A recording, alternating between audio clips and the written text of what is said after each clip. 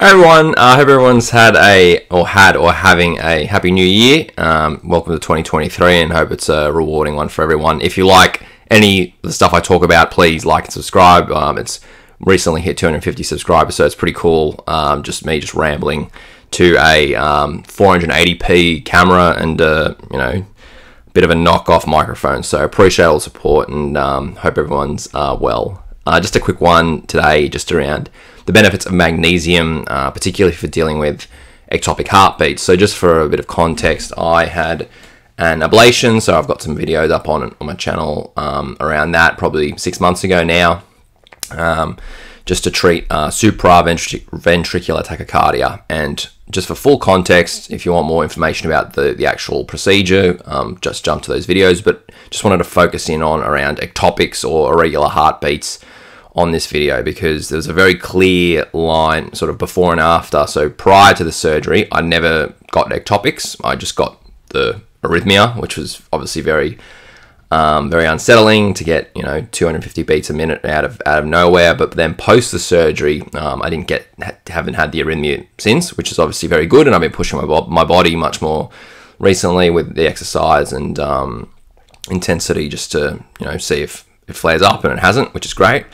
But what I have noticed more recently, well, not more recently, probably it was about 4 weeks after the surgery, so probably 5 months ago now, is that I was getting really uncomfortable feelings of, skip beats, which I definitely didn't get prior to the surgery. And that's completely normal, because effectively what's happened is, and this is, from the cardiologist, the electrophysiologist, not from me just rambling, but it's effectively the loop's been closed where the arrhythmia was able to set off, and that, I guess, pause and delay in the contraction and the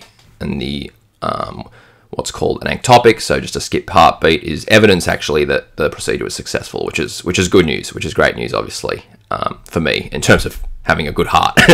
But just a quick one just around that is that it is uncomfortable. It's not, it's something that, if you're a particularly anxious person and you feel every heartbeat type thing, then it can be quite distressing. But just in terms of background on ectopics, they're not particularly dangerous in and of themselves, but you obviously have to consult with your cardiologist and get relevant testing to ascertain if there's an underlying issue there. But in and of themselves, if you're having, if you're noticing it once or twice a day and you feel that sort of skip beat and the thud, then it's, in all likelihood, relatively benign. But that's, obviously take that with a grain of salt. You've got to consult with healthcare professionals around that type of stuff. But what I have noticed in, my whole journey with this ectopics, and I would really recommend everyone who is currently dealing with something like this to get onto Sanjay Gupta. He's a consultant cardiologist, I believe he still is, at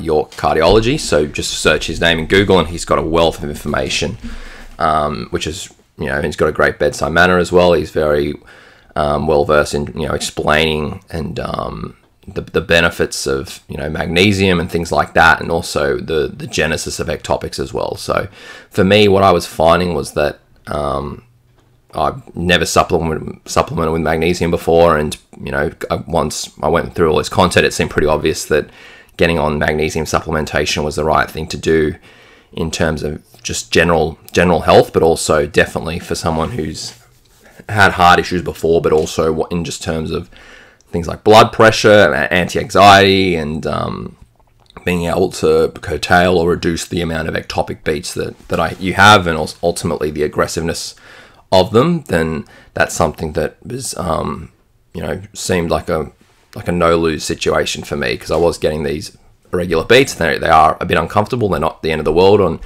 If SVT is 10 out of 10, this thing's a 0.001 out of 10. So it's not the end of the world, obviously, but it's just something that you'd rather not deal with, because your mind can play tricks on you with this type of stuff, and anxiety and heart issues are very, very closely interrelated, and they can, you can give yourself a nocebo effect pretty easily there. But what I have found, so I've been taking magnesium Citrate, 150 milligrams. I take 2 a day, so 1 in the morning, 1 at night, just to cover off bases there. It's a bit higher than the recommended daily intake, but I haven't noticed any sort of adverse issues, as oftentimes people complain about sore stomachs and, you know, a bit of nausea if you take too much. But for me, I'm a bigger guy. I'm probably around, well, right now I'd be around 95 kilos and, you know, not short. So it's for me, I'd rather take more than less. But for me, I've really noticed probably after the first week at least, that it really reduced the frequency, the aggressiveness, and just me even noticing ectopic heartbeats. Now that could be just a placebo effect, in that I've watched, you know, all these videos and I'm really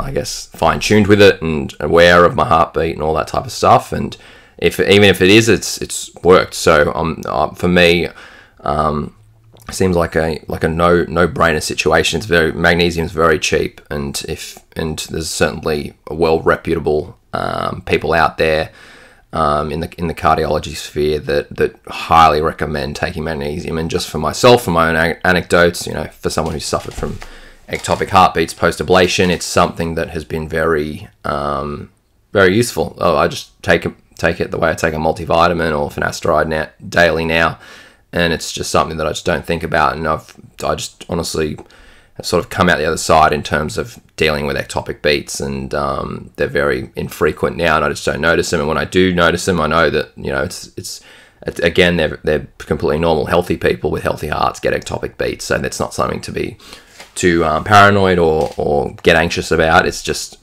a part of life, and it's a lot of it also to do is with the interplay with your stomach and the pressure that gets put on the vagus nerve. Just given, I've noticed as well, if I'm particularly like belchy or like burping a lot, that I feel a bit weird in terms of, you know, the skip beats and all that type of stuff. So not drinking too much fizzy drink and things like that, because it does put pressure. And if you just look it up on a chart in terms of a body scan, it's the esophagus actually goes very close to the heart chamber in terms of putting pressure on there. So it's very interrelated in that respect. So, you know, I'd recommend getting on magnesium as well, just because it's really can help in that respect, and it's, you know, very cheap. There's no significant cost burden there. So that's just a bit of a ramble. Hope everyone's well. Hope everyone's keeping healthy and safe in 2023 so far. So all the best, everyone. And don't forget to like and subscribe if you want a bit more of this content and all that type of stuff. So ciao for now. Bye.